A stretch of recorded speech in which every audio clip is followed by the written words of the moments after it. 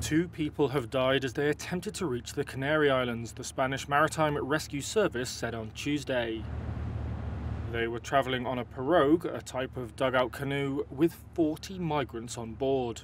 4 others have been evacuated by helicopter to hospital in a serious condition, the service said, after the vessel was spotted on Monday evening.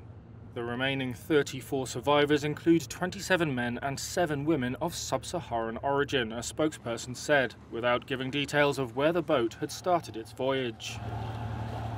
According to the EU border agency Frontex, the Atlantic route to the Canary Islands is the busiest for irregular migration from West Africa to the European Union. A total of 11,932 irregular migrants reached the Canary Islands between January 1st and February 29th this year, according to Spanish Interior Ministry data. That's compared to 1,865 for the same period in 2023 and represents a more than 6-fold increase. Sea conditions around the Canary Islands have been challenging for navigation in the past week, with the state weather agency issuing several alerts over ocean swells.